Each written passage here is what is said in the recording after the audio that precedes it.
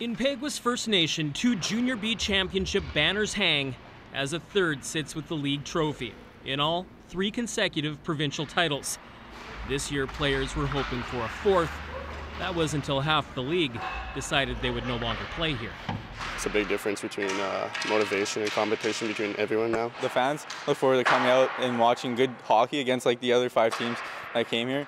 Manitoba's Keystone Junior Hockey League once operated as a province-wide league until this season when 5 teams split to form a league of their own, leaving behind 4 teams, all based in First Nations communities, including Peguis.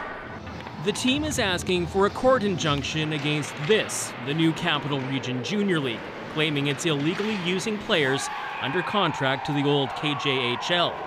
While the teams themselves all have Indigenous and non-Indigenous players, Peguis' chief says there's a clear message. It's blatant racism, I believe. Being 3-time defending champions of First Nation team, it's basically little Johnny taking the puck away. And that shouldn't happen in Canada.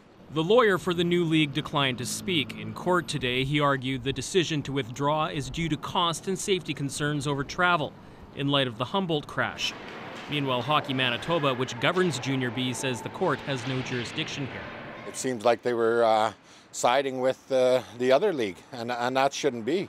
They're here representing all of us. Junior B is third-tier junior hockey. Most here aren't NHL-bound. But in rural Manitoba, it's a staple.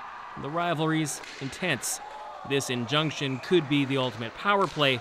If successful, the new league could be suspended. These guys just want their old league back. It's a pretty good league. A lot of good talent comes out here, I think. Right now, there's more at stake in the face-off in court than on the ice. Cameron McIntosh, CBC News, Peguis.